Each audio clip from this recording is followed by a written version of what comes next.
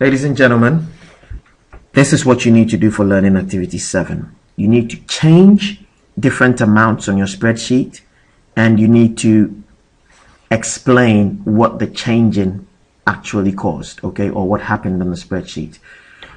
I'm going to point you in the direction of what you need to do, and this is it right here. Bear with me 1 second. Let me just scroll down just to make some space. This is what you need to do right here. To pass this section, you're going to need to change the following items and show screenshots as evidence of the 3 changes that you've made.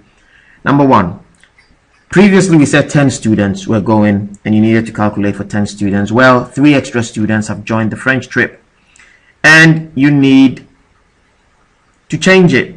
Okay, you need to change your calculations somehow by increasing the number of students from 10 to 13. You can do this using a formula. So write a formula that does this.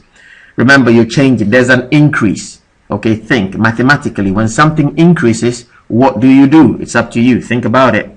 Next thing, it says 2 teachers have dropped out of the trip, and you need to write a formula to change the number of teachers on the trip from 6 to 4. Once again, I want you to think.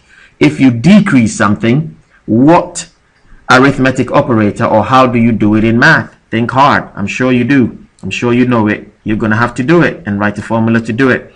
Then the next thing you need to do is you need to make these changes and you need to explain what formulas you use to do it.